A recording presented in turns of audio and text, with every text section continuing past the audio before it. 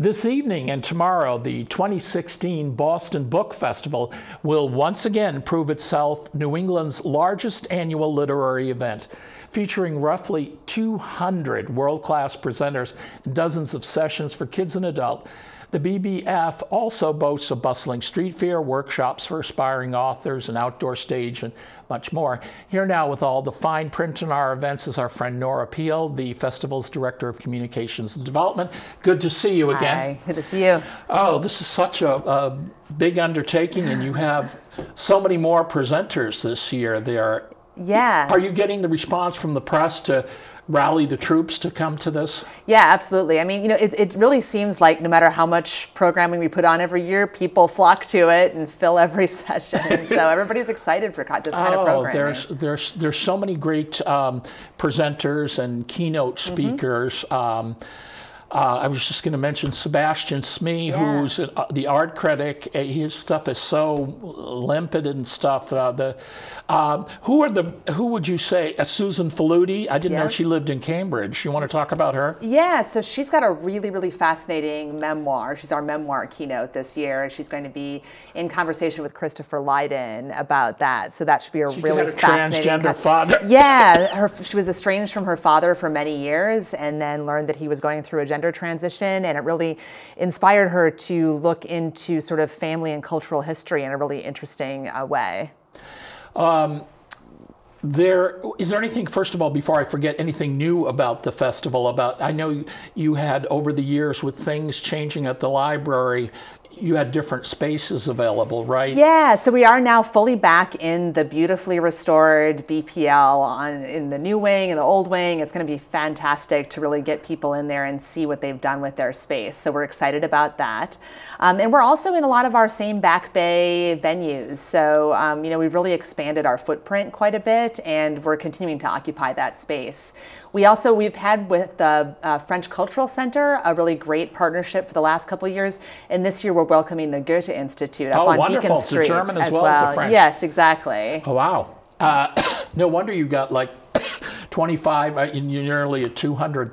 I saw that there's a lot of buzz around your one city, one story thing. Yeah. You have a science fiction story, The Fairy Handbag. Yes, yeah. That seems so intriguing. It came out a while ago, the short story, right, in a collection. Yeah, you want to tell us about the it? author is Kelly Link. She's from Northampton, and she's great. She's written for teens and for adults, and so this year we wanted to choose a story that was a little bit of a genre choice. It's sort of a fantasy story, also about family history, and then also something that would appeal to a younger audience. It's fantasy, right? Yeah, it's about a mysterious handbag. That belongs to the narrator's grandmother. Yes, and mysterious things happen. Yes. But have you gotten a good response from schools and stuff to discuss this, or are you going to have a Q&A with the author there? Yeah, so Kelly Link will be in attendance, and we're really hoping that a lot of high school students in particular participate in discussions and also our writing contest that we have in conjunction with the program, and then show up on the day of to meet Kelly. Just today we got a request from Boston Latin Academy for some copies of the story, so they're clearly planning on continuing the conversation even beyond the festival. And you do have it in other languages, right? Yep, yeah, we print it in Spanish and then downloadable in Portuguese, Russian, French, Mandarin. Oh, yeah. She never expected. Now, Frank Gehry, who's the architect, that is another great get, right? Yeah, really exciting. We've got Paul Goldberger, who writes about architecture, going to be interviewing Frank. He just wrote a really definitive biography of Frank Gehry. So that should be a really, really interesting conversation. So, as usual, people should probably go to your website and try and plan out their schedule, right? Because how many minutes before discussion or presentation do you think somebody should get to the venue? Well, we usually open up the doors about half an hour before each given session, just to try to get people in the doors and out of lines outside. This year we have a great new scheduling tool on our website, so people can actually either on their mobile device or on their laptop plan out their schedule, their very individualized schedule, and bring it with them on the day of the festival, which is a lot of fun.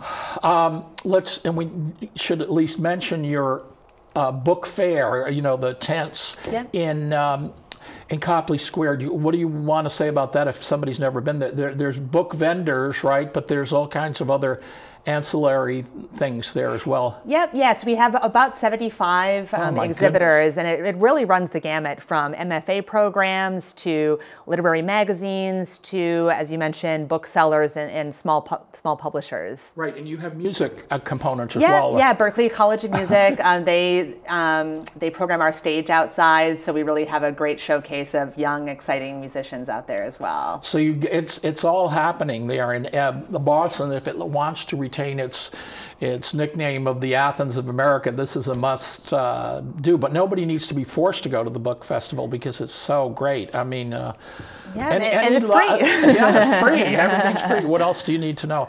So you suggest they go to the website, and we got to like your new logo here. Yeah, thank you. Yeah, so it's bostonbookfest.org. And Fest, not festival. Yes. I mean, for the logo. Yep. All right. Well, thank you once again for telling us everything and prepping us for this event tomorrow. Thanks for having me in. All right. That's it for this edition of Neighborhood Network News. Chris Levin and the rest of the gang will be back here on Monday night. We hope you'll join us then.